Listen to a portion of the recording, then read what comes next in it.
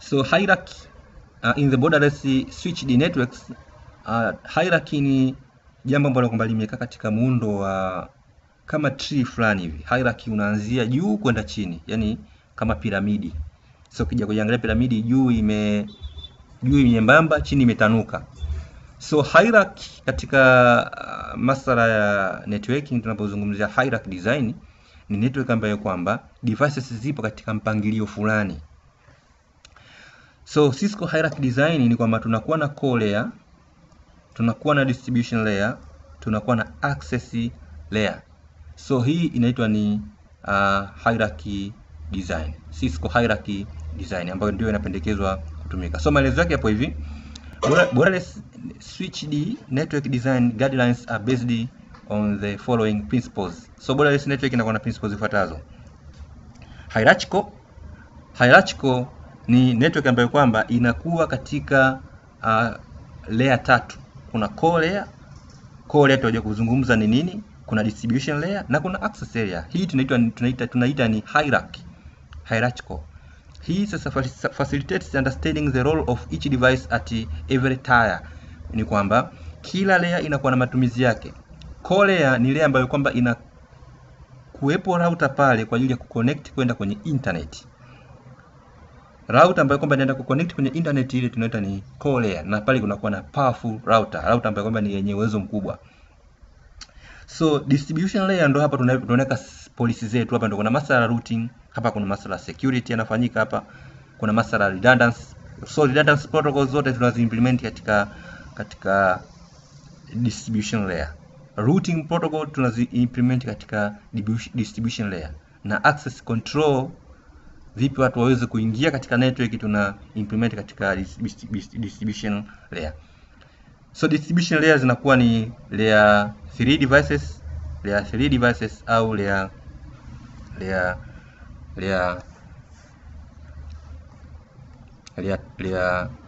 3 switches. Then we have access layer. Access layer zinakuwa ni switch kwa ajili ya kutoa access katika computer. So access layer hapa ndipo tuna implement masala port security, masala STP, spanning tree protocol.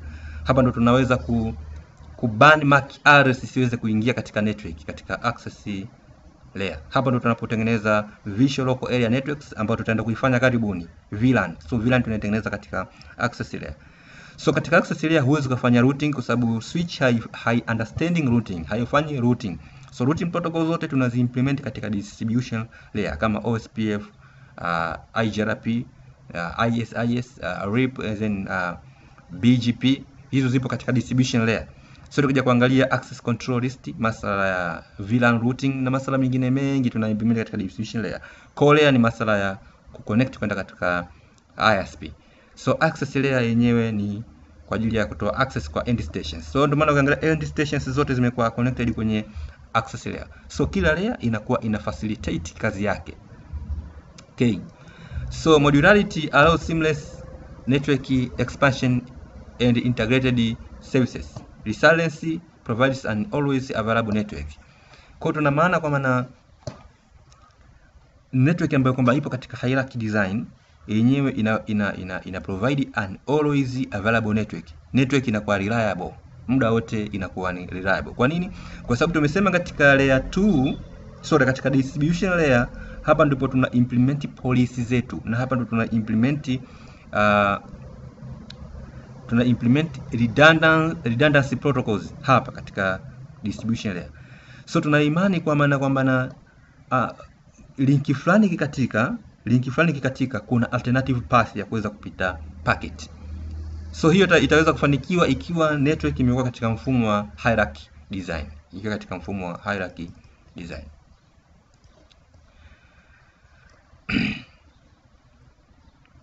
So the three tiers of hierarchical model are access, distribution and core layers.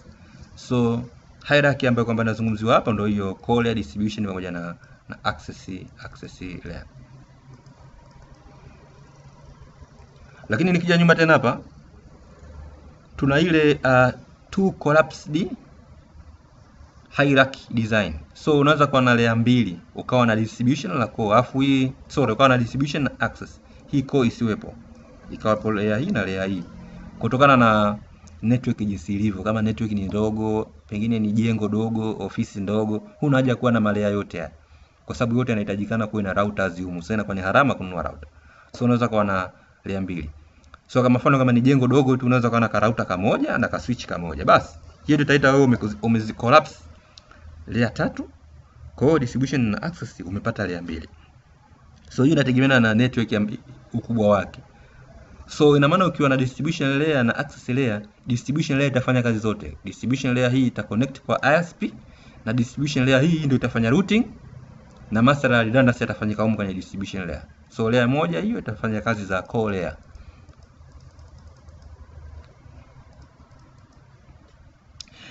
So access, distribution and core layers. Access layer provides network access to the users. So access layer tumesema ni switch. Switch zinatoa access kwenda kwenye computer na vifaa vinginevyo. So distribution layer interfaces between the access layer and core layer, provide functions such as. So distribution layer yenyewe inatoa interface kati ya access, distribution layer interface between access and core layer. So yenyewe inatoa functions kama yenyewe na kazi zifuatazo. So aggregating layer 2 broadcasting domains and layer 3 routing boundaries. So layer distribution layer tumesema zinakaa router. So router concept inayozungumzia hapa kwamba aggregating layer 2 broadcasting domains. So layer 2 ni switch. Katika switch hizi hapa unaweza kwa umetengeneza vilani zako huko. Una vilani za kutosha.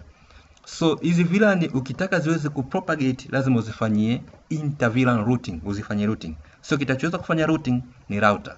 So routers zipo katika distribution layer. So distribution layer inafanya kazi ya kuaggregate zile frames ambazo zinatoka katika layer 2 ambazo zipo katika VLAN tofauti ambazo zipo katika broadcasting domain tofauti. Tumesema kila VLAN ni broadcasting domain.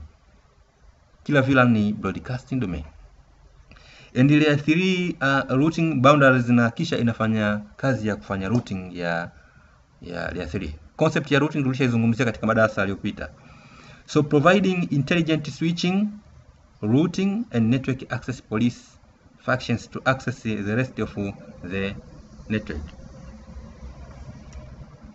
So kazi nyingine distribution layer yenyewe inafanya intelligent ya switching na routing. So concept ya routing ni kuforward packet kutoka katika network moja na kwenda network nyingine. So itakayofanya kazi ya namna hiyo ni routers ambazo zipo katika distribution layer ambazo tumeziconfigure pale routing protocols. Core layer is a network backbone. It provides a fault isolation and high speed backbone connectivity. So core layer ndipo ambapo kwamba ni backbone ya network. So pale ndo panaenda kuconnect kwa ISP. Inategemeana imeconnectiwa kwa ISP kwa teknolojia gani. So kuna teknolojia nyingi, kuna MPLS hiyo, kuna dedicated leased line, zipo teknolojia nyingi za kuweza kuconnect kwenda kwa ISP. So pale inatoka kuwe na high speed router ambayo itaweza kufanya kazi katika layer, katika core layer. So ukija kuangalia kwa mfano hapa tuna access layer. Access layer ni hizi switch zote. Hizi zinaitwa ni access layer. So switch ya kwanza ipo katika floor namba 6 kwenye jengo fulani, mfano department ya research and development. Switch hii hapa ipo katika floor namba 5 ya engineering, ma-engineer wana switch yao. Ili ni ghorofa naweza ngasema. Ukiangalia nyuma utakuta kama jengo fulani huko. So floor server farm. Then floor namba 4. Floor namba 3 information technology IT wote wapo katika floor namba 3 na switch yao ni hii. So hapa kinachofanyika nini? Hizi switch zote zimekuwa connected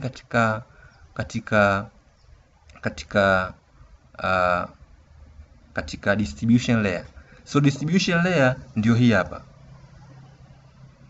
Hii ni distribution layer. Distribution layer. So we have a core layer. Core layer hii ndio imeenda kuconnect kwa ISP. Hii ametumia miundombinu ya WAN. Miundombinu ya WAN ina maana ipo katika wide area network, au ametumia PSTN waweza kuconnect katika public network nyingine. Ameconnect katika branch nyingine ya network yake. So tumesema zipo layer tatu: core, distribution na access. Kwenye distribution zinakuwa ni layer 3 devices ambazo kama ni routers, lakini inaweza kutokana na ukubwa wa network unaweza kupata layer 2 tu, ukawa na router yako moja na switch yako moja, basi umemaliza. Ikiwa hivyo utakuwa umetumia concept hii hapa imeandikwa hapa, umetumia two tier collapsed. Two tier collapsed, umezicollapse umepata mbili.